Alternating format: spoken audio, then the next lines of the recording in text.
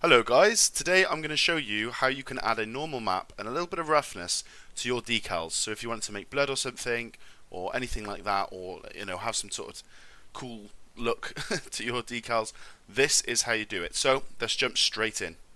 Okay, so the first thing you want to do is you're going to want to have a blood decal or any decal that you want ready to go.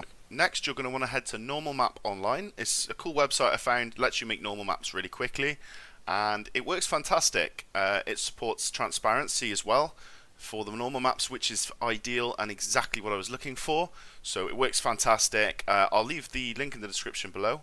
It's a fantastic website. I'm going to be using this from now on.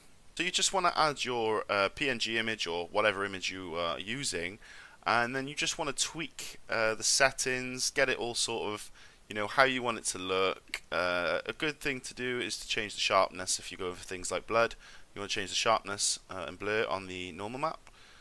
Sorry, just the sharpness, I think it is actually. But once you've figured all that out and you've got sort of the normal map how you want, and you've changed the displacement so it's nice and flat, then yeah, you just you press download and it'll download your normal map. So you just want to jump back over into Godot. You want to add your decal main picture, like your actual color image, but not the normal map or anything, into your albedo slot. And if we just test that out now, just with the albedo, you'll see that it doesn't look very nice. It just looks pretty plain, pretty flat. So now we're going to add the normal map. So you just want to drag your normal map into the normal slot in your decal. And then, as you can see, it looks a little bit nicer, a little bit more bumps to it and stuff. Obviously, the clip I showed at the beginning of the video, that's the actual blood that I've made. The one that I'm showing now is just basically the tutorial one, so I didn't tweak the sharpness in that one. That's why it's very sharp bumps and stuff.